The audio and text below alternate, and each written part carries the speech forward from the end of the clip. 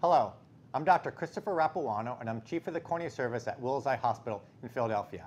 I'm here with Dr. Clark Chang, the head of the Specialty Contact Lens Service at Wills Eye Hospital. We're here today talking to you from the Wills Eye Society newsroom at Wills Eye Hospital in Philadelphia. So Clark, we're here to talk about keratoconus. Can you tell us briefly what is keratoconus and who does it affect? Sure, be happy to. So keratoconus is a visually devastating disease for a lot of patients. What it is inherently your cornea gets weaker, and cornea is the clear, transparent outer covering of one's eye. As the tissue gets weaker, it's no longer able to hold its shape. And because the shape of your cornea is one of the most important elements in regulating visual clarity, vision starts to get worse and deteriorate to the point where it cannot be corrected by conventional means like glasses and contact lenses. So it can make it very challenging for patients to even do the simplest daily activities in their life. And that's why it's so difficult to manage this disease. And what age do people get keratoconus? Eye doctors and vision scientists consider keratoconus to be naturally progressive and can start at a very young age. Typically, that's say around age 10 to 20 and continues to get worse on its own up to about age 40 to 45. However, because there are cases that have been reported to start earlier than 10 and also get worse beyond the age of 45, it's important to know that age is not always predictive of what this disease is going to do.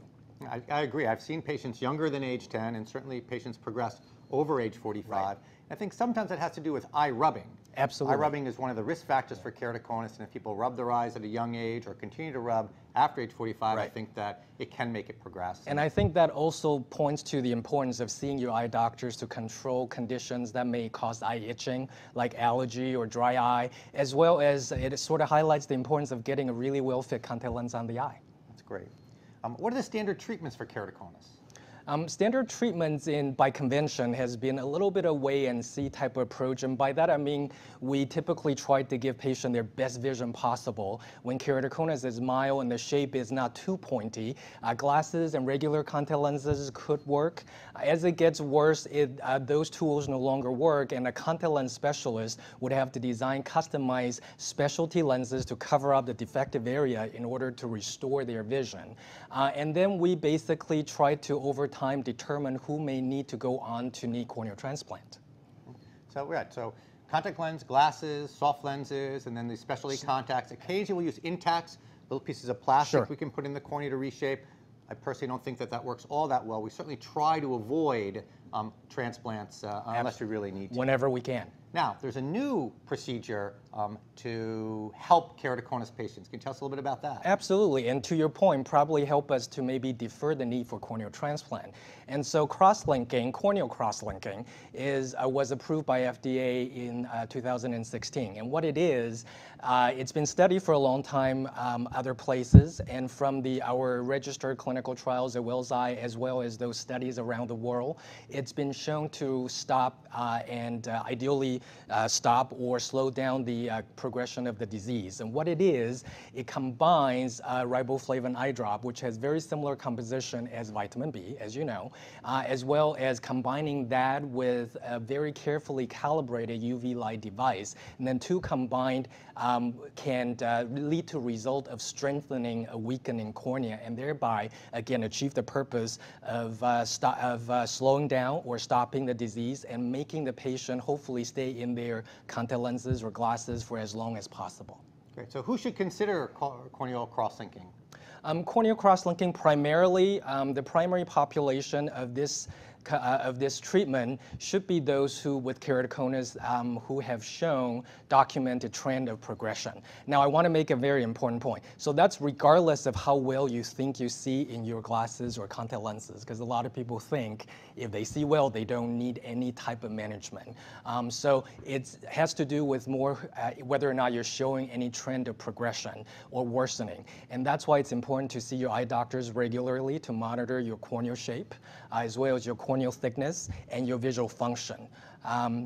Secondarily, those who may have risk of progression, such as what you've talked about, people with habits of heavy eye rubbing with the palm of their hand or their knuckles into their eyes, maybe family history, as well as those who are younger who we think statistically are naturally going to get worse. I think that's another group of people who could consider at least learning more about cross-linking, and certainly seeing their eye doctors more often to learn about cross-linking and specialty contact lenses. Right, I agree completely. So if patients who, especially the younger patients, those between 10 and 25 or 30, and Right. if their vision is getting worse, or if they're deemed by their eye doctor on the special measurements, topography and things like that, to be getting worse, cross-linking has been shown 90 to 95% of the time, if not more, to stop the progression. Absolutely. Doesn't usually make it better. Sometimes it will, but it doesn't usually make it better, but will usually stop the progression. So those are the patients that we see and that we follow. Right.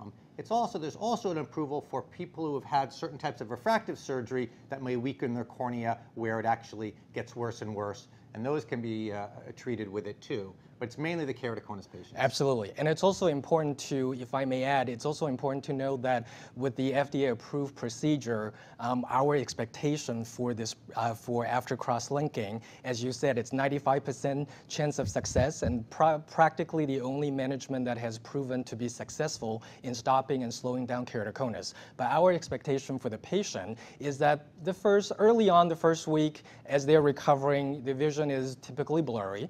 Right. They may have a little bit of discomfort and may not, but typically discomfort is very well managed. And we then expect them to go on and have visual fluctuation for up until about 2 to 3 months. And those are the results that we showed in our registered clinical trials.